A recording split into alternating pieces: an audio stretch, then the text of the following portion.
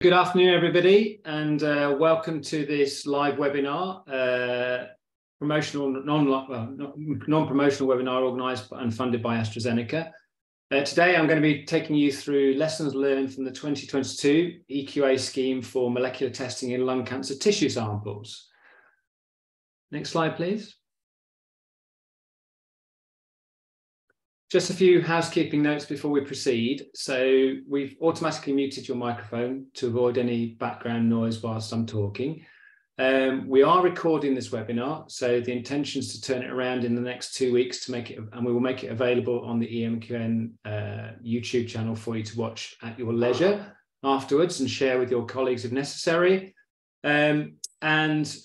Like all of the webinars we organise with AstraZeneca, this is an interactive forum as much as anything else. So it's about education. So please do use the Q&A window to submit your questions for me. We'll go through that. We'll have a dedicated session at the end of the webinar. We've got an hour scheduled, so we should have sufficient time to run through some of your questions and answers. Okay, next slide, please. So feedback, we always use your feedback. It's really important to us. It helps us shape these webinars, make them and improve them for you in the future. And more importantly, it provides an important resource for you afterwards to resource your training for your staff, etc. High quality healthcare and training for your staff is important to us as much as it is to you. So please do complete the feedback survey that you'll be sent by email shortly after the webinar. Should only take you a couple of minutes, and that feedback will be, as I say, used to help us provide better and improve our webinars in the future. Next slide, please. So I probably don't need any introduction, but I'm going to introduce myself anyway. So my name is Simon Patton. I'm the CEO of EMQN CIC. I'm a marine biologist by training initially, and a geneticist through my PhD. And I've been working in the field of quality assurance for genetic testing or genomic testing for the last 25, 26 years, predominantly through my role with EMQN CIC. I've also had other roles and hats on within the diagnostic community. So I work for a very large UK genetic testing laboratory based in Manchester. And then during that time, I also worked as the quality manager for the laboratory for 10 years or so. So I've got a very broad background in quality and, more importantly, genomics in the healthcare market. And from an EMQN perspective, the EMQN, for those who are not aware, started in 1997 as a European project grant. And after the funding finished, we changed the financing model for it, so it became funded by subscriptions from you, the users. And in 2021, sort of just middle of pandemic and impact of Brexit also taking us, our hospital decided that they'd spin it out as an independent business. So we use what's called a community interest company model, which is effectively a non-profit making company model, unique to the UK.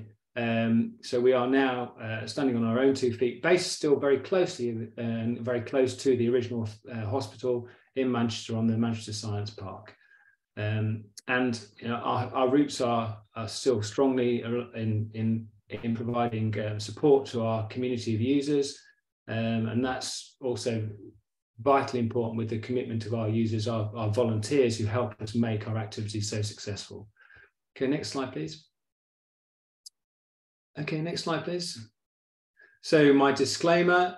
So this is a non-promotional webinar organised and funded by AstraZeneca. The views articulated are mine and not necessarily those of AstraZeneca. All the information I'm presenting is my own or internal data based from EMQN, and those are my disclosures as well. Next slide, please. Thank you. Okay, so my assumption is that the majority of you, the users, will already be aware of what EQA is, but there's always a small number of webinar participants who are not. So one slide, and I promise it's just one slide, on what EQA is and why it's important from a laboratory testing perspective. So the principles behind all EQA schemes is that participation in laboratory is provided with the same sample, so we can compare your performance against everybody else, benchmark it. The results of that sample are always sent back to the coordinating centre for assessment, so back to EMQN. We do all the assessment and coordinate it. But from a laboratory perspective, you are expected to treat those samples in the same way as a patient sample and test them with your routine procedures and utilize the same personnel who would normally perform the tests. And then we compare your results against everybody else to determine the accuracy of your laboratory and benchmark it against any other laboratory participating. There are lots of pros and cons. I won't go into the details of whether that's true in terms of reality of how labs implement EQA, but that's the background principles behind it. So if you like, we're testing the testing laboratories. We're an exam board for the laboratories doing the testing. So the advantages of doing EQA is it provides you with an external measure, an external audit of the quality of your service. And more importantly, and I think the emphasis really should be on the latter point, is that EQA is there to provide continuous education and training for you. So if you participate with EMQN, you will know and understand that our reports are very detailed, quite lengthy, provide a huge amount of information, including background information, and it's there to help provide education and training for you, the users. But there's undoubtedly a regulatory component to what we're doing. So another key aspect of what we do is we monitor performance, global performance, for any laboratory undertaking a particular test. And regulators in many countries do take note of what you do is in terms of a laboratory participating in EQA. And if you do make repeated mistakes, and every laboratory can make mistakes in an isolated scenario, but if you continually make the same mistakes or make mistakes across multiple different EQAs, then you can find that the regulators can suspend the activity, the testing activity of that laboratory until they've addressed the root causes of their performance issues. So the emphasis really here from an EMQN perspective is more on the education and training, but we do obviously have a role to play within the regulatory framework as well. Next slide, please. The next two slides really just to give you a feel for how the EQA scheme is working, how we've designed it, the strategies we've used behind it. So this scheme is the largest EQA scheme for lung cancer tissue testing in the world. We have this year 425 laboratories. That number is capped by AstraZeneca and Amgen, who have provided unrestricted access and support for your participation in the scheme, so it costs you nothing. The 12th year we've run this EQA scheme, and that number of 425, as I alluded to, had been capped. We're always oversubscribed to this scheme, so it's great to see the participation numbers that are coming through. And we may look at that number in future to see whether we can actually slightly move it up a little bit to accommodate a few more laboratories in future. But from a laboratory perspective, you are expected to turn around our samples in about 8 to 10 weeks, which from a clinical context is considerably longer than you would be expected to do this type of analysis on real patient samples. And we were expecting laboratories to perform mutation analysis on at least EGFR, BRAF, and KRAS. And to report your findings to us for assessment. All your reports have been assessed by at least 2 expert peer assessors, so individuals who've been working in the field for a long time in tissue testing for lung cancer. And those assessors independently mark your results, and we then aggregate the data, the marking scores together to come together with your final score. So the assessment actually includes not just an assessment of the genotyping or the analytical accuracy of your test process, but also how you convey that and interpret that information and the meaning of the result, the analytical result, to the end user, and the reporting process, including an assessment of the structure of the report that you also provide. This year, testing for EGFR and KRAS was mandatory. We had a long debate with the assessors about the level of how far we should go in terms of deciding the mandatory genes to test. But it's clear that the field has moved on massively in the last 12 years, and it's not sufficient nowadays just to be testing EGFR, or even actually, to be honest, in isolation KRAS as well. We really should be doing tests that have encompassed far more genes, because they're now clinically relevant therapeutic options for patients with variants in multiple different genes. So laboratories didn't lose marks this year in 2022 if they didn't test BRAF. But we constantly keep this under review and move the EQA scheme design forward every year based on the feedback from the assessors.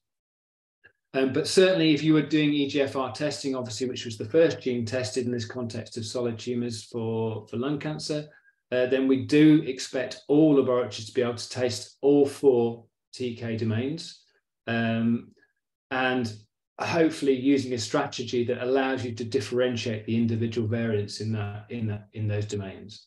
Okay, next slide, please. So our aim is to ask you to genotype samples from artificial FFPE sections accurately and to identify the variants in those samples. We want you to interpret the results in the context of the clinical referral we've provided. We put a lot of effort into challenging you with different scenarios every year. And we want to see, the end result of your work in a clear and concise format, since what you're doing is providing results back to a clinician who only has a limited amount of time to be able to take in the results and the take-home message.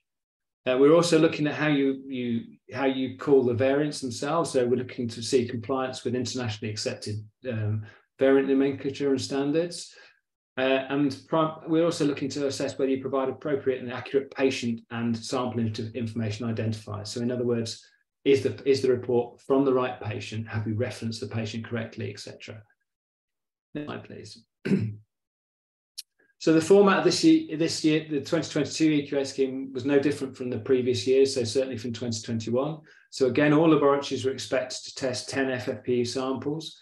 The samples we used this year were manufactured by Horizon Biosource Limited from engineered lymphoblastoid cell lines. There were no real tissue samples included in 2022. We have changed that for 2023. It was just a resource issue associated with the COVID pandemic that meant we had to provide purely engineered cell lines in 2022. And our strategy is we don't provide slides, unfortunately. We always provide scrolls for laboratories to test. The testing requirements required laboratories to test samples 1 and 2 for a full clinical analysis. So that includes not just the genotyping, but also the interpretation and reporting of the variants they found. But for the remaining 8 cases, we only expected laboratories to submit a genotype, and we provided you with a pro forma in which you could fill in to facilitate that process. As per all of our EQA schemes, every sample is independently validated prior to distribution to laboratories, so we know what the known genotype is, and we can compare your results against the known genotype. Also, the samples were independently validated using both droplet digital PCR and targeted NGS. In this case, using the Thermo Fisher Oncomine panel on an iron torrent platform. Next slide, please. We're heavily reliant on peer assessors to help deliver these EQA schemes. Without their knowledge and expertise in the testing process, it's very difficult to deliver these schemes, particularly an assessment of the interpretation and reporting. So we always use a well-tried and tested, harmonized set of marking criteria for our assessment. This is obviously something we've been doing for a long time. We've refined these criteria for this types of disorders and changes. And this year we had a team of 25 assessors from 13 different countries who supported the EQA scheme, for which we're very grateful to them. So you can see the distribution of the assessors across from Australia, Belgium, Canada, Croatia, Greece, India, Italy, Poland, Romania, Serbia, Spain, Switzerland, and the UK. So thank you once again to all of those assessors for helping deliver this EQA scheme. Next slide, please. So it's always worth looking at just the participation data in advance. And in future, what we might also do is break down the numbers compared to year on year, the detailed analysis. But you can see this year, as per 2021, we limited the capacity of the scheme to 425 laboratories. And about 80% of the labs this year had participated at least in one previous year run of the EQA scheme. And the remaining 20% were completely new to the EQA scheme. That split was slightly more laboratories participating from last year than compared to 2021. But you can see from the data that predominantly, as the schemes become established, about 80% of the labs are established participants in the EQA. And then if you look at the breakdown of the regions of interest, so where the laboratories actually come from, you'll see a small number of laboratories from Africa. About 15% of laboratories come from the Asia Pacific region, excluding China, and a further 22% come from China itself. Just over 55% of laboratories come from the EU region. And then the remaining laboratories are split between North and South America and Oceania. And in total, we had 53 different countries represented in this scheme this year. So you can see the biggest numbers of participants by volume, if you like, are between China, Italy, and Spain. Next slide, please. So let's dig into the details of the individual cases we provided this year. So remember, we provided 10 samples for analysis, and the first cases, first two cases, 1 and 2, were the full clinical interpretation cases themselves. So we'll go through cases 1 and 2 before we then come back to the genotyping or analytical cases, which is cases 3 to 10. So case 1 was a referral from a female born in 1956 who was a non-smoker and had presented with an enlarged left lymph node after a left lower lung adenocarcinoma was resected in the previous year. And that individual had also had 1 cycle of platinum-based chemotherapy. A biopsy of the left lymph node showed a metastatic adenocarcinoma of the lung primary using an immunohistochemical study. So molecular testing of the biopsy for the purpose of clinical management was now requested by the treating oncologist. So a fairly standard referral, effectively, for this type of cancer. And our validated data, we expect laboratories to detect an exon 20, EGFR exon 20 insertion in this sample, and no variant detected in both KRAS and BRAF. So you can see the EGFR result based on the main reference sequence. So again, something to highlight, we'll come across it later on, is that we've now switched to using main reference sequences rather than LRGs. So an exon 20 insertion was the expected result in EGFR. Next slide, please. So the rationale for this case, well, this was a case with a new clinically actionable biomarker. So drugs that target this variant, so we're looking at, in the context of licensing, the drugs that target this variant have been available since May 2021. And these types of variants of the exon 20 of EGFR are generally resistant to EGFR TKI therapy. So this is a new drug that allows this patient to be treated. Now, we are totally aware of the fact that these types of drugs aren't available in all regions, and obviously the licensing is such that, you know, if you're not able to test it, not able to access the drug, you're unlikely to be testing it, or less likely to be testing it. We take all these things into account in the assessment process, but we're here to help provide education, and we think it's really important that laboratories should be aware of new developments in this field, and particularly new biomarkers. Next slide, please. So when we look at the results, 7 laboratories had critical genotyping errors, so that's about just under 2% of all the number of tests undertaken on this sample. The majority of the errors were false negative errors. So we only had 2 false positive errors, and we didn't identify in the process any systematic problems with particular assays associated with detecting this variant. So the number of a wide variety of different assays failed to pick up the variant, but there were no systematic trends associated with that. Next slide, please. So when we look at genotyping in a bit more detail for this sample, we can see that many laboratories do use a test that can detect exon 20 insertions, but they're unable to distinguish between the different types of exon 20 insertions. So the strategy used by these laboratories is to list a string of many different variants in exon 20. It's many different exon 20 insertion variants, should I say, or to say exon 20 insertion detected. Some assays do not include this specific variant within their scope, and we obviously that was dealt with in the assessment process. But I think what's clear and what's clearly coming from the assessment team is that laboratories really need to start to consider extending the scope of their testing by employing a method that can distinguish the individual exon 20 variants. It's not really sufficient to just provide a test that just doesn't give a breakdown of which variant you actually detected. We understand the complexities around this, and obviously the funding of tests is important, how you get reimbursement for your particular tests, and also within the turnaround time of a particular workflow. It may be suitable to use a test that's less able to discriminate the variants themselves, for a lower cost and a quicker turnaround time. But we're now moving to an era where many more biomarkers are being used, and I think it's becoming more important that laboratories should be using a test that's able to distinguish the individual variants found in a sample. Next sample, please. Next case, sorry, please. So looking at interpretation of this case, there were 8 critical interpretation errors this year, so just over 2%. So the main cause for a critical error in this case was that the laboratory stated the patient would have an increased likelihood of benefiting from EGFR TKI therapy, 7 laboratories, and another laboratory stated the EGFR variant in the interpretation section of the report to the correct one stated, a different one, should I say, to the correct one stated in the results section of the report. So those 8 laboratories will have seen critical interpretation errors as a consequence of that.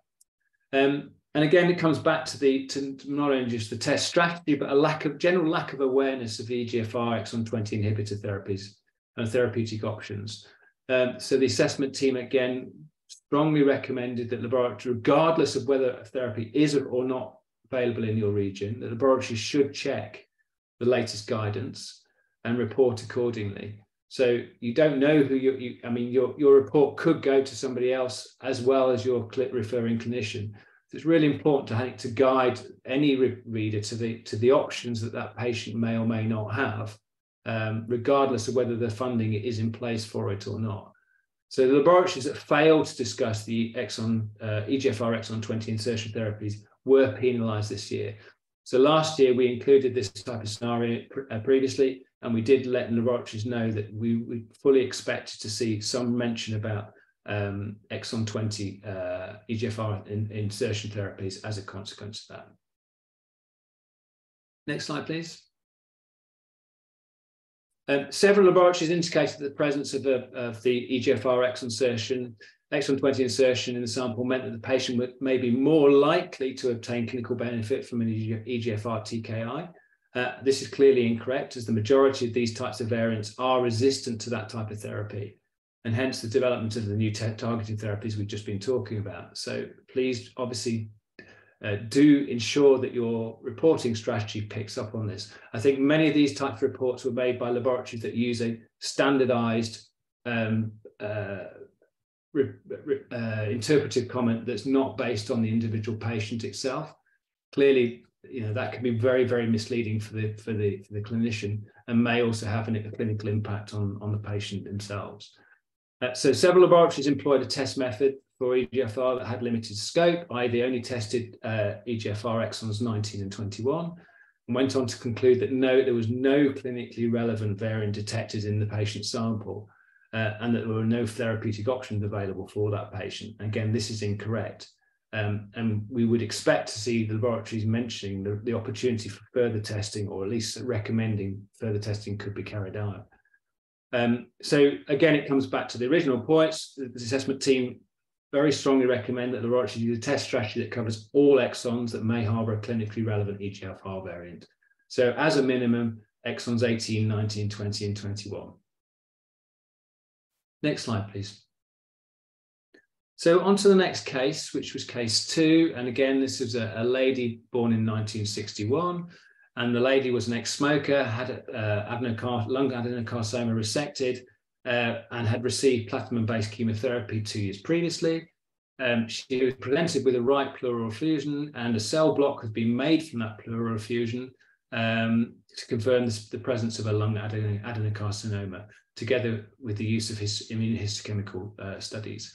So sections from that cell block have been provided by the oncologist for molecular analysis to determine treatment with a targeted therapy.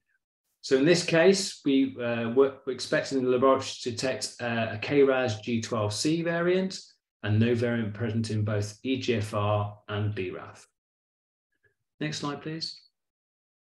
So again, just like the first case, this is a routine molecular referral, but for a new clinically actionable biomarker. So this variant was included to determine how the laboratories would interpret it in the context of the FDA licensing that was released in 2021 for KRAS G12 specific inhibitor therapy. Next slide, please. So looking at the analytical testing, we detected 11 critical genotyping errors for this case, so slightly higher than the first case, so just over 3% of laboratories, or 3%, should I say, of the tests undertaken on this sample. There was one false positive result, so a laboratory detecting the presence of a BRAF codon 600 variant, and their assay was using multiple different test strategies to try and determine the genotype of that sample. I can't say for sure in exactly which one of those assays the error was detected. And the remaining errors were, remaining genotyping errors were all false negatives, so laboratories failing to pick up the KRAS variant. And again, just like in case one, there were multiple different tests used in this sample. There were no clear strategies or problems with particular tests associated with it. We had a broad range. So if you go to the next slide, please. You can see that the list of different sample strategies is fairly extensive. So 10 different errors, of which only one of them was replicated twice in the same type of test. So next slide, please. So 12 laboratories used test methods so that were unable to discriminate the G12C KRAS variant from several other variants in codons 12 and 13. So in this case, ddPCR, real-time PCR, for example, etc. And again, the strategy for this case was just like the first case, highlight a brand new biomarker, highlight the need for laboratories to actually understand that the testing strategy needs to be able to incorporate more than just the common variants you see, or should I say more the established variants that laboratories have been testing for previously. So the assessment team strongly recommended that laboratories consider implementing a strategy that allows you to uniquely characterize this variant. This is one particular variant in this codon. There are 3 or 4, well, at least 3 others are also discriminated at codon 12. So, but for the purposes of therapeutic options, you really need to be able to detect G12C. Next slide, please. Interpretation, unlike case 1, there was no critical interpretation errors for case 1, which is fantastic to see. Gold star for all your laboratories, brilliant. There were a small number of laboratories that are still unaware of the KRAS G12C inhibitors that we talked about were licensed in 2021. So again, the same remark was made by the assessment team that regardless of the available therapeutic options in your local environment, laboratories really should check the latest guidelines and report that and make the recommendations based on that for the end user. Many laboratories stated that the patient had an increased likelihood of benefit from these drugs, and again, or from a named drug, should I say. And this is a problem we see multiple times. We have seen it over the course of the 12 years. So laboratories using specific named drugs in their reports. We strongly recommend that you avoid using specific drug names, as these are subject to change, particularly from licensing, etc. And obviously there may well be more than one particular therapy available that targets the same biomarker. So it's preferable to use in your reports to refer to the drug class and not the drug name. So for example, KRAS G12C specific inhibitor therapy, and allow the clinician to decide what treatment to give to that patient. Since treatment is usually a clinical decision based on lots of different factors that you as a laboratory scientist probably have no impact, no effect on influencing, for example. So please try to restrict your use of naming to the class of the drug class rather than the individual drugs themselves. Next slide, please. So that's the 2 fully interpretive cases, and as normal practice, we include those every year. We're trying to, this year we were targeting your knowledge and understanding of the availability of new drugs. For the remaining cases, 8 cases, so cases 3 to 8, laboratories were only required to submit the genotype, so we didn't require any clinical report. We provided you with a pro forma to upload your results onto. So looking at the results, you can see that 50% of the samples contain variants. The remaining 50% were all wild type. Cases 3, 4, 8, and 10 contain clinically relevant variants. So case 3 contained a variant in EGFR, as well as a variant in BRAF, particularly a codon 601 change in BRAF, interesting sample to use. Sample 4 contained a unusual, but not that unusual, codon 146 KRAS variant. Sample 8 contained a BRAF codon 600 variant. And finally, sample 10 contained 2 variants in EGFR, an exon 19 deletion, as well as a resistance variant, T790M. So again, we're just trying to challenge some of the more routinely or unusual samples the variants that you might expect to see in this type of tumor type. Next slide, please. So all those samples were routine clinical referrals, and when we look at the error rates, an interesting distribution of error rates. So don't forget, samples 3, 4, 8, and 10 contained clinically actionable variants, and the remaining samples were wild type. So when you look at the distribution of errors, you can see that sample 3, there were 18 critical genotyping errors, so just under 5% of the samples tested were incorrect, of which 2 of them were false positive results, in this case the laboratory picking up a G12C variant rather than the EGFR variant expected. The remaining samples are false negatives, remaining errors, should I say, false negative. Sample 4, again, just over 4% of the samples were incorrectly genotyped. Again, the distribution of errors were based around false negative results. Sample 8, just under 3% of the samples were incorrectly genotyped, and most of those errors were again false negative. And finally, sample 10, which contained the 2 EGFR variants, there were a large number of errors made in this case. Just under 10% of the cases genotype were incorrect, of which the majority were false negative results. And then with the wild type samples, you can see there were distribution of predominantly false positive results detected by the different laboratories. Again, no common strategy available or seen or noticed by us in terms of the tests actually resulting in the wrong or incorrect genotype. Next slide, please. So key findings from these 8 cases. So we're going to focus predominantly on the samples that contain clinically actionable biomarkers.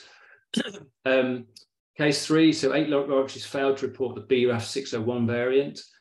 Some indicated that it was within the scope of their assay and limitations of the test they used, whilst others failed to provide an adequate test scope. So again, this really comes down to how laboratories report what they do on their report, say how they do their test. 5 laboratories failed to report the EGFR variant in this case, and a further 2 laboratories failed to report both the EGFR and the BRAF variant. Case 4, so several laboratories used a test method that was limited in scope, so very similar to the scenario we saw with cases 1 and 2. That was only able to detect variants in codons in KRAS codons 12 and 13. So therefore completely unable to detect other variants like 146, etc. And this was a 146 variant, codon 146 variant. The recommendation, as already reiterated for case 2, is using a test strategy that covers all codons which may harbour a clinically relevant KRAS variant. So that would include 12 and 13 plus 59, 61, 117, and 146. Next slide, please. Case 8, approximately 50% of the laboratories didn't test the BRAF gene. So BRAF testing is recommended in lung cancer, in non-small cell lung cancer, because there are available BRAF MEK inhibitor therapies which can be used, especially if the patient has a V600E variant present. Again, we're just highlighting the NCCN guidelines. There are other guidelines as well. But the point here is that there are available therapies. So if an available therapy is available, to say, for that patient, you should really look at using a strategy that is able to detect those clinically relevant variants. So case 10, if you remember rightly, this was the sample that caused a lot of problems. So very high genotyping error rates, just under 10% of the cases tested were incorrect. So many laboratories are still unable to distinguish the exact EGFR exon 19 variant. So we still see laboratories reporting X19del or 19del, which is very misleading. Is it a deletion of exon 19 or a deletion within exon 19? So please spell out what you've detected. What have you found? A deletion in exon 19 of the EGFR gene. Be specific about it, and don't just use the kit insert and packaging insert to report what they've actually stated. Make it clear to the end user that you've actually detected a deletion in exon 19 of the EGFR gene. Two laboratories described the EGFR T790M variant as a variant of uncertain significance and acquired a penalty for doing so. Remember, this variant has got clear evidence for resistance to TKIs, EGFR TKIs, and therapy is available for patients with T790M variants. Next slide, please. So looking at some of the summary data for the EQA scheme, remember we restricted the number of participants to 425. We actually had 424 registrations, so I'm not sure why we probably had a dropout just before the scheme went live. The number of withdrawals were 19. The number of laboratories that didn't submit results, 28. And remember, every laboratory doesn't submit a result without telling us in advance. In other words, those that are not categorized as a withdrawal are automatically become poor performers. So it's in your interest, if you fall into this category, to make sure you tell us before the result submission. Go back, please. A couple of slides. Keep going. Thank you. Back. Thank you. That's good. Yeah, thank you. Remember, it's in your interests, if you were categorized as a poor performer on the basis of non-submission, to make sure you tell us before the result submission deadline closes. These are unnecessarily poor performance for you. It really doesn't take too much effort to tell us that you're withdrawing from the EQA scheme. And also, more importantly, it means you don't get categorized as a poor performer on the basis of non-submission. So the total number of laboratories participating this year in the EQA scheme was 377. When we look at the overall stats based on performance, there were 107 critical genotyping errors made by 76 laboratories this year. So 20% of laboratories made an error that would mean potentially patient harm or harm to the patient as a consequence of the results they submitted. So another way of looking at it, 80% of laboratories got the right result, 20% of laboratories didn't get the right result and could have caused patient harm. So significant number of errors this year made by a reasonable number of laboratories. So you can see within that data that some laboratories must have made at least 2 mistakes and possibly even 3 mistakes. Looking at the reporting performance, so the actual, just the feedback to labs, remember this is based purely on just 2 cases, cases 1 and 2. There are 8 critical interpretation errors this year made by 8 laboratories. So each of those laboratories made 1 critical interpretation error. So 2.1% of the participant laboratories. Next slide, please. Looking at test strategies employed by laboratories. Remember, this year was the first year that we really trying to push laboratories to using strategies that include other genes, not just EGFR. You know, we're in the 12th year of this EQA scheme.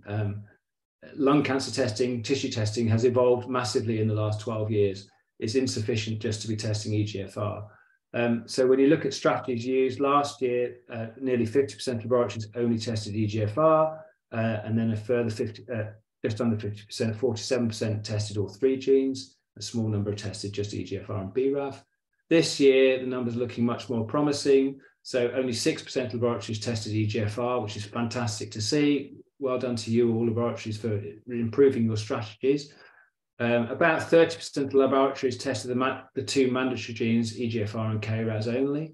And nearly 64% of laboratories tested all 3 genes, which is great to see. And more importantly, a real improvement that will help to benefit the patients that are being tested in real life. Next slide, please. So let's have a quick look at the participation data and performance data. And here you can see on these 3 charts, the data for every year that we provided the EQA scheme.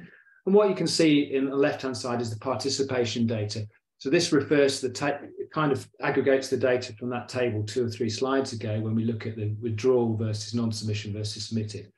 And what you're seeing is that certainly in the last 4 or 5 years, about 90% of laboratories are submitting results for assessment. And that's looks to be reasonably stable. And more importantly, it's good to see that this year, fewer laboratories didn't submit results without telling us in advance. Remember, we talked about poor performance as a consequence of that. So out of those 10% laboratories that didn't submit results or withdrew, 4% were withdrawals and 6% were laboratories that didn't submit results. Another important thing to state here is if you're not going to submit results and tell us, obviously we have a waiting list for this EQA scheme. So by doing so, you could have potentially deprived another laboratory of participating in the EQA. So I'm coming back to it, reiterate, please do tell us why you're withdrawing. It really makes a difference, and it means you don't become a poor performer as a consequence of that. Looking at the assessment scores, so we've got data here depicted for both the genotyping and the interpretation. So these are the assessment scores that we use a subtractive marking scheme. So if you get 4 marks, you get 2 marks. If you get it completely wrong, you get 0.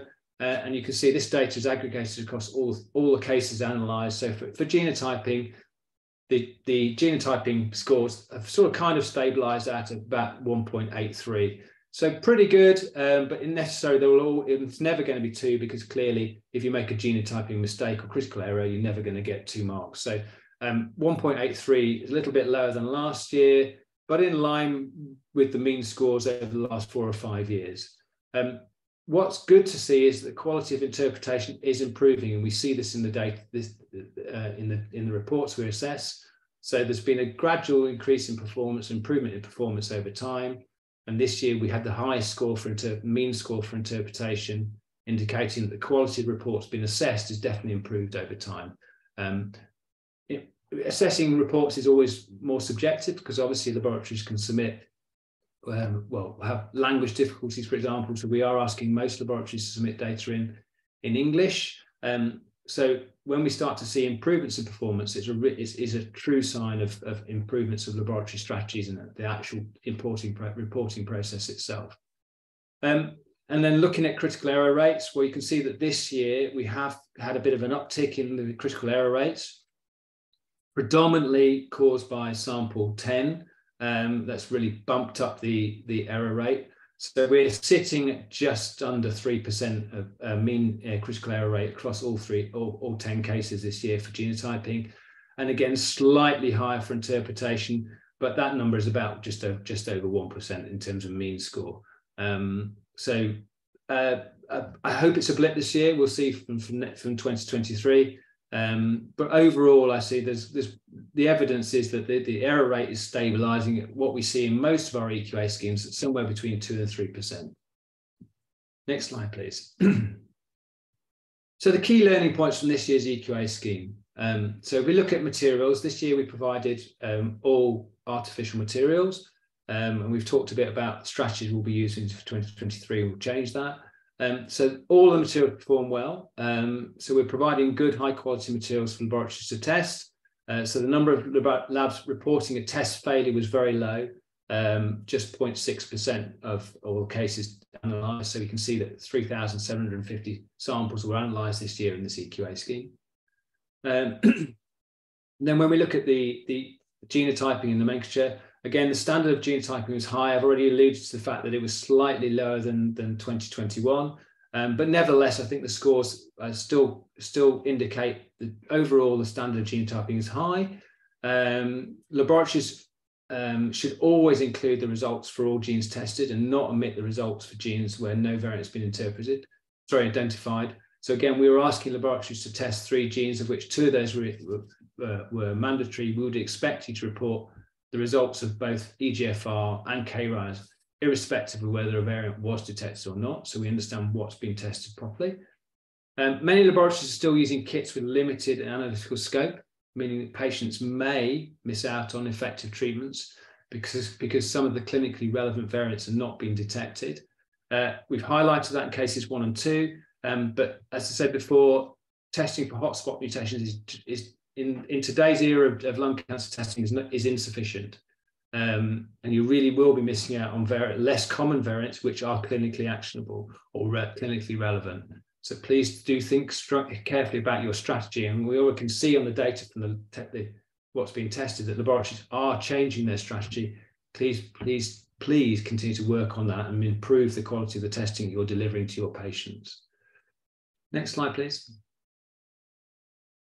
So the majority of laboratories are using standardized variant nomenclature, so we recommend HGVS nomenclature to describe variants. However, we still see some need for improvement. So good examples are continuing to copy incorrect nomenclature from commercial pack inserts. So the classic one is EGFR G719X. It's important to include not only the protein interpretation, because in most of what you're testing, you're just testing the DNA.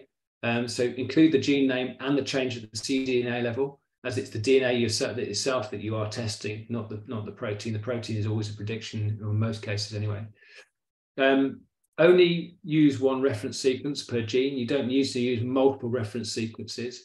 And I alluded to the fact that we were changing our strategy based on the changes with reference sequences. So last year, the LRGs were discontinued by the NCBI and replaced by main transcripts, which themselves have problems. We understand that, and we're taking that into account in our assessment process. But working with you guys to try and help educate you to introduce the use of main reference sequences into your reporting process. So include a reference sequence in all reports, even when no variant has been detected, because it forms part of the scope of your test. It tells you what you've investigated, what transcript you've actually looked at. Again, there's a tendency for laboratories, particularly when they found no variant, a wild type sample, not to say what reference is being used. It should just form part of your description of your test, including the references you've actually used. Next slide, please. Moving on to interpretation. So I've already alluded to the fact that the standard is improving, which is fantastic to see. Many laboratories include at the end of their interpretation, for example, a phrase that the decision should be made by the treating oncologist based on the available data and not just mutation testing. We consider this really good practice. We'd like to see more laboratories doing that, because at the end of the day, cancer testing is quite often a multidisciplinary approach. So it's really good practice to include this statement in your reports. The key areas for improvement we can see are, again, a small minority, and it is reducing, to be fair, a small minority of laboratories is still providing insufficient details regarding the limitations of the test or the limited detection of the test they're employing. And a number are also providing confusing analytical sensitivity with limited detection. So make sure you understand the differences between the two. The clinical interpretation should be tailored to the individual referral reason. Now, this is a common problem we're seeing, and I alluded to the impact of this in one of the other cases previously. I think it was case 2. The patient being tested. So really, you should be talking about the patient and what's being done with the patient. There's too many laboratories including just generic interpretation, regardless of the genotype being tested or obtained. So it's very often difficult in these cases to comprehend the correct result. So you can easily misinterpret what's been recommended, and you could, in theory, and we do pick it up as critical interpretation errors, you could, in theory, result in an inappropriate treatment for the patient as a consequence of what you've been saying on the report. So it's misleading, for example, to discuss resistance to treatment as a general comment when the actual result indicates that the patient is sensitive to a therapy. So please do try to move away from using generic riders or generic statements on the impact of that variant on the variant and include it, make it more specific to the patient. Next slide, please. Finally, looking at reporting. So the standard reporting is definitely improving. Over the 12 years we've been doing it, we've seen a huge, massive, broad range in the quality of reports that laboratories use or feedback to the end user. Some are excellent, some are very, very basic. We can help support you if you want to see examples. We've got lots of examples of good reports, good reporting strategies or reporting structures, etc., which we make available as education reports. So if you're interested in seeing other examples, which might contain, specific ways of reporting a particular variant or a layout, for example, no one report is perfect. But we have a variety of different reports available to give you a feeling for what's good and what's poor. Do contact the EMQN office if you're interested in accessing this information. Pagination omissions, it seems so simple and so straightforward, but mistakes in pagination, telling the user what page you're looking at, so particularly on multi-page reports, are so easy to fix and yet so common to see. So pagination errors, they can result in the inadvertent loss of critical data from a forwarded report. So please do make sure on your report it says page 1 of 1, page 1 of 2, etc., etc. Make it clear to the user that they've only got one page to look at, or they're looking at page 2 of a 3-page report. On laboratories that do submit multi-page reports, it's really important that you include patient identifiers on all the pages to maintain the integrity of the information provided. Again, this I think is an ISO 15189 standard, and we expect all laboratories to make sure that continuity of patient information is carried across to every page of the report. In converse to previous years, we noticed a few longer reports this year, of which some of those were overly long. Again, I think this is a reflection of changes in testing strategies, so laboratories using more complex test strategies, particularly NGS-based strategies, which can mean that you have a balance to strike between making sure you provide all the information necessary for the end user, plus at the same time making it concise enough for them to the clinical user to be able to pull out the salient points. But please do try to keep your reports as brief as possible. Our suggested length reports is 1 to 2 pages, and that should be sufficient to be able to get most of the information across to the end user. And you can always refer the end user to your detailed test strategy on a website, etc., so long as you have version control of it, obviously, as a way of backing up the information you provide. Next slide, please. So that's really the end of the feedback from the 2022 scheme. I just wanted to highlight what's happening in the 2023 schemes. So for many of you are already aware that we've changed our strategy this year for the lung cancer tissue scheme and separated it out into 2 sub-schemes to deal with this discontinuity between labs who are familiar with new biomarkers and those who are not. So we have a common biomarkers version of the scheme and then a new and emerging version of the biomarkers of the scheme. But registration for all of our schemes closed the end of February this year. So unfortunately, if you want to participate, it's now too late. Strong tip, make sure you register early to avoid disappointment.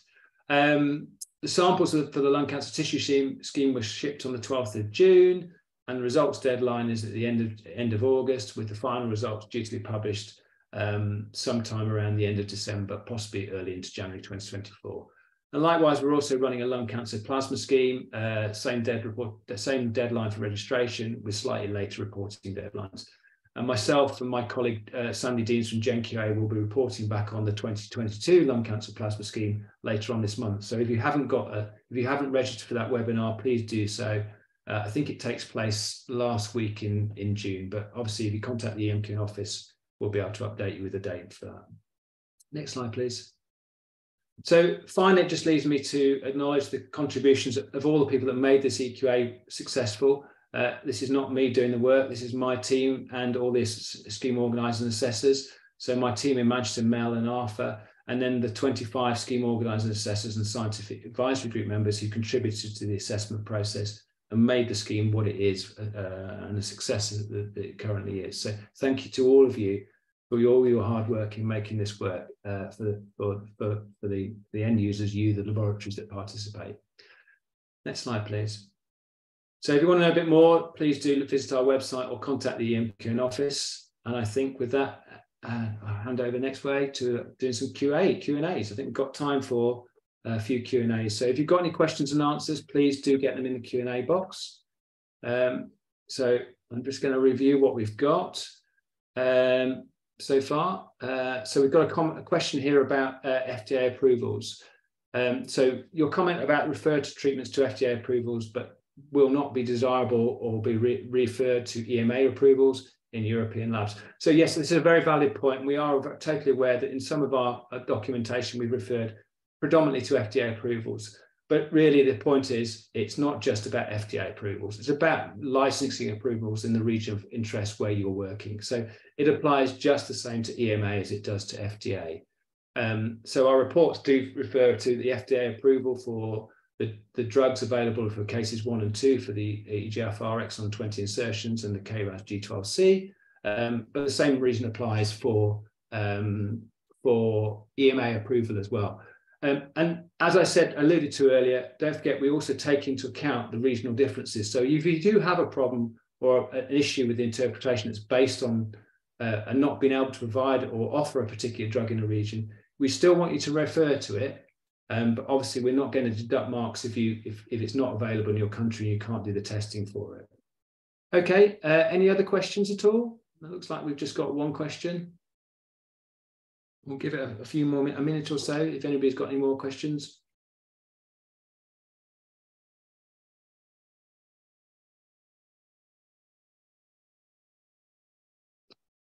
Looks like we probably haven't. So if you do have any questions, please don't hesitate to contact the EMQN office. As I said before, we will make this webinar available on our website, hopefully in the next couple of weeks.